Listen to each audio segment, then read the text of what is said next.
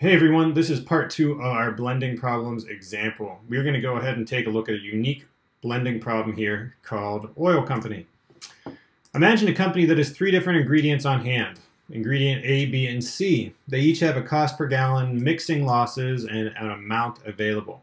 What these mixing losses mean is this is how much is lost whenever we mix these together. Okay? So they can be blended to form one of 2 blends. Let's see, blend 1 has a demand of 2,000 gallons and is worth $5 revenue per gallon. Blend 2 has this. Blend 1 and blend 2 also have some blending constraints.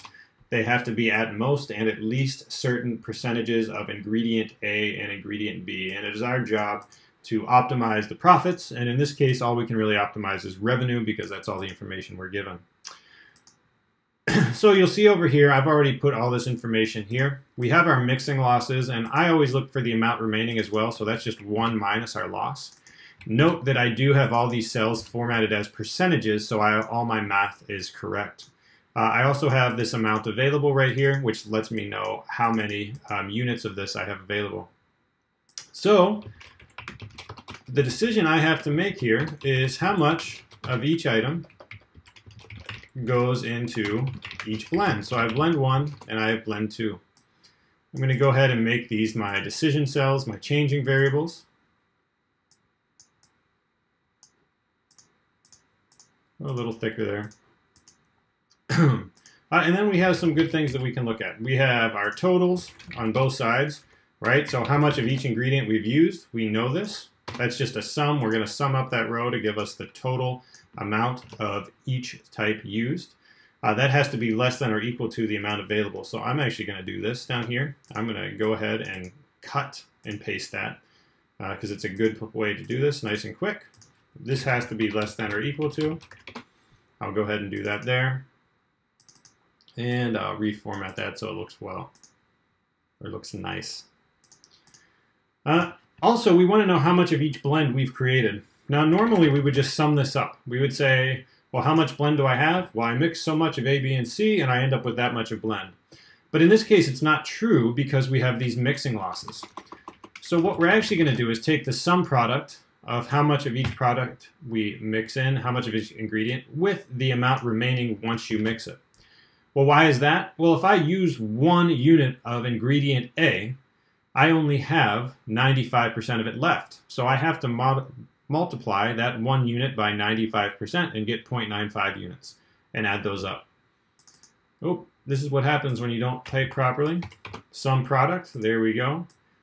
And now we can format all these as numbers. Okay, so we have those constraints met right there. Very easy to see, cost per gallon, all those kind of things. Now we have to work out our specifications. Okay, so we have specifications on each blend. So let's start here with blend 1. I'm actually going to take that, I'm going to shift it over to the right so it looks good. And I am going to go right here, and we say blend 1 has a demand. Oh, we missed our demand, so let's do that first. Demand is meter beat.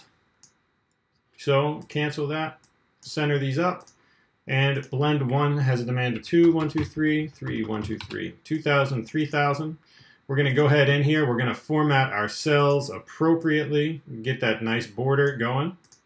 Also get the fill that's appropriate, since that's given information. We can get that way, and there we go. Okay?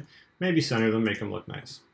Now that we have that, we can move on to our actual specifications here. So blend 1, we know blend 1 must be at most 30% A. So what I'm going to do here is say this. And B is at least. Okay, well, how much of all these? Well, I have 30% and I have 60%. Okay, so those are formatted as percentages already because we typed them in that way. Excel is good like that. So we'll put that given information down. I knew I picked the one that was too dark.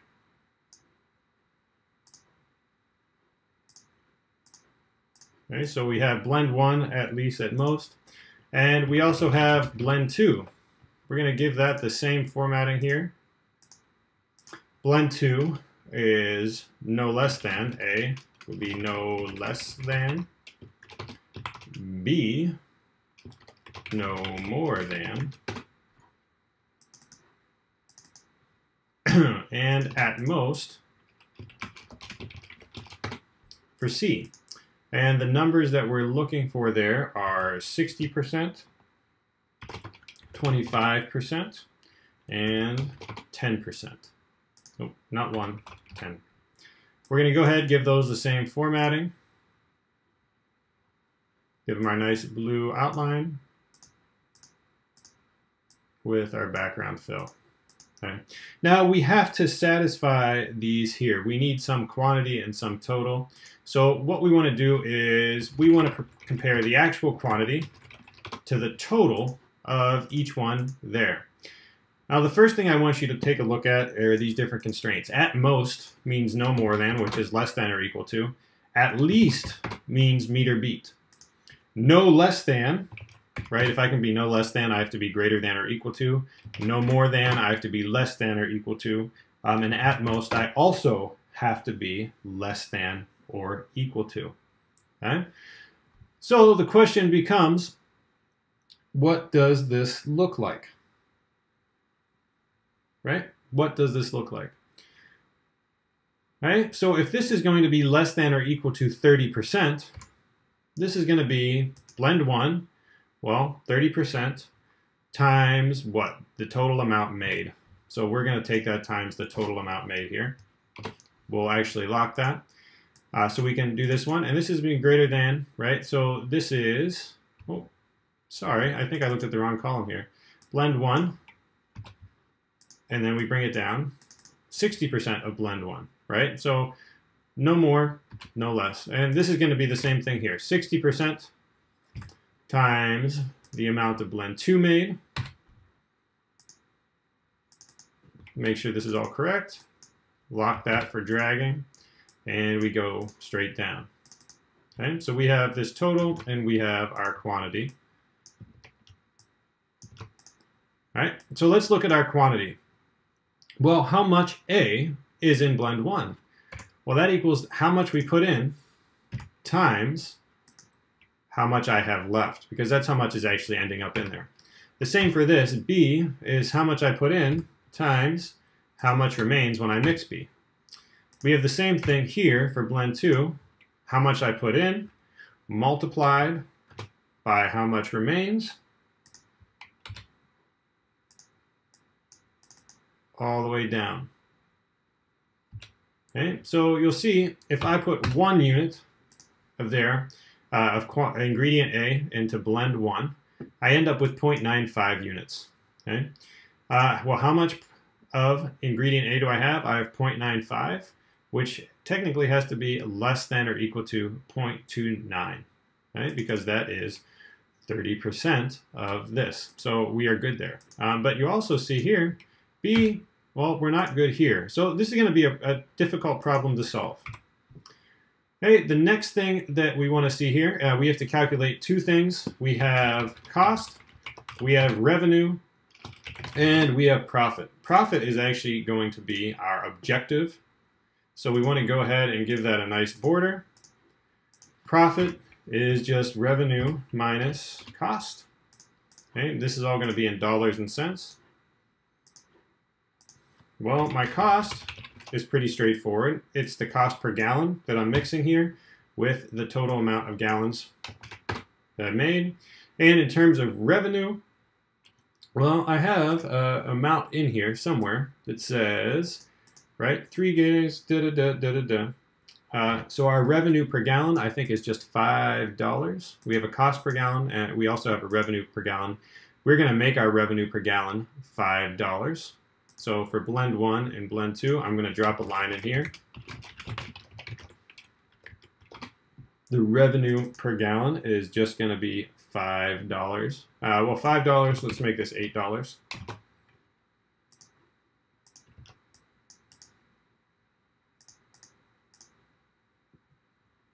We'll go ahead and fill that appropriately, add the appropriate border to it.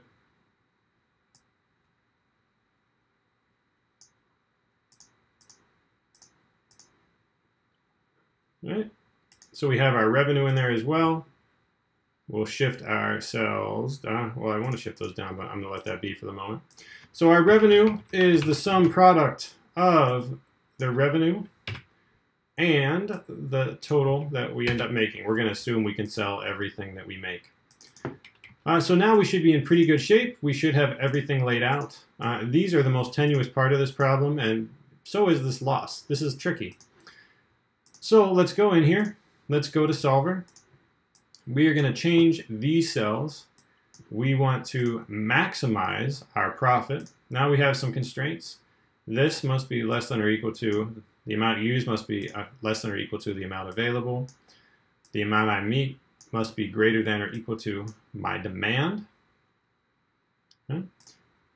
This must be less than or equal to this. This must be greater than or equal to this. This must be greater than or equal to this. And these quantities must be less than or equal to these values. Now you see we have an awful lot of constraints in here this time. They're not exactly the same next to each other. So you have to be careful when you're entering these to make sure you work through everything very clearly. So let's maximize our profit and see what happens.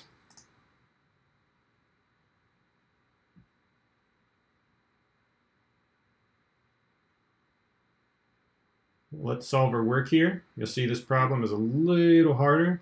Uh-oh, Solver could not find a feasible solution. So what do we do? Well, the first thing we do is go over our model to see what's going on. Okay, so let's go double check everything here. These formulas look like they're okay.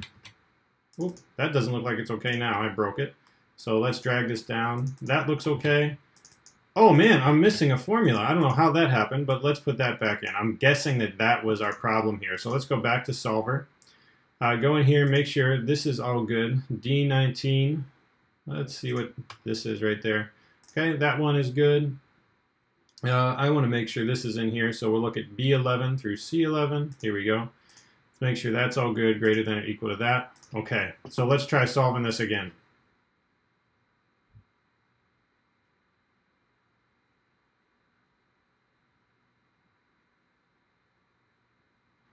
So we still have this unbounded solution here. So what are we going to do? We have to look through this. We've checked our formulas. These all formulas are looking rather correct. So I think the issue here is that we have an unbounded problem. Our constraints are not binding our problem correctly. These less than or equal to should probably be okay. These are pretty rote specifications. So the thing that I actually want to do, which I'm going to try here, is in terms of our demand. I'm guessing that because the demand is greater than or equal to, that we have a lot of room to do some things and it may be throwing the results off. So let's change these to equality constraints. So we're going to go back into our solver and change this one. You'll see I've actually already changed it here, equal to this. And let's see what happens when we solve now.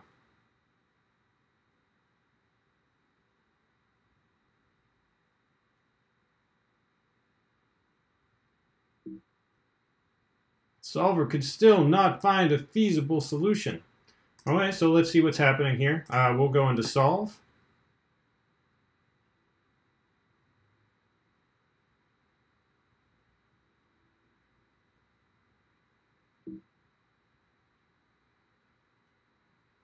Okay, Solver found a solution that time. So what does this tell us about Excel and about Solver? Well, to be honest, it's going to shake your confidence a little bit because these products are not perfect. We are using the free add-in. It is definitely not the professional add-in. These are spreadsheet models, and we can work with them, and we can make them fairly accurate, but I'll let you in on some little secrets. Excel doesn't do math perfectly either, and there's some very technical reasons for that. In the real world, when we're building these models and stuff, Excel is wonderful for small formulations. It is wonderful for building initial models and evaluating things. But if you're going to do this professionally, you should be using larger, more robust optimization tools like Gurobi or Cplex. So here is our blending problem. You've learned some things about this blending problem. You've learned some things about Excel. And we should be good to go.